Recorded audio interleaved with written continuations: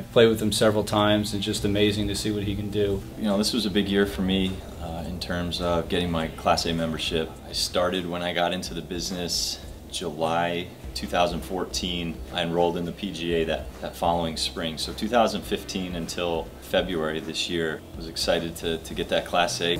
I started playing golf. We didn't push him early on. My brother's a golf pro, I was a golf pro. The guys would come to the club and Tyler would be in the bunker working on his sand game when he was little.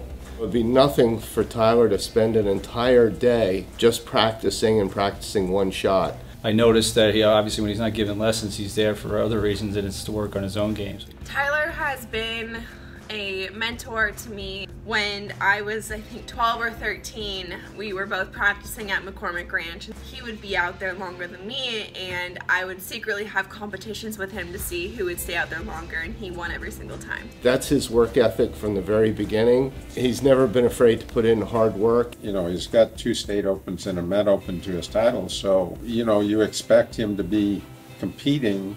He's worked so hard at the game. Every event I was inside the top 10. I had some success at the open stroke play events. When I think back about, you know, the conversations I've had, especially with my father, to be eligible for the bigger stuff, that's what I set out to do when I started the year, and you know, against all the guys in the section, all of the best. Even though it was kind of the year of being the bridesmaid, this was a very successful season. I'm so happy to be named Player of the Year.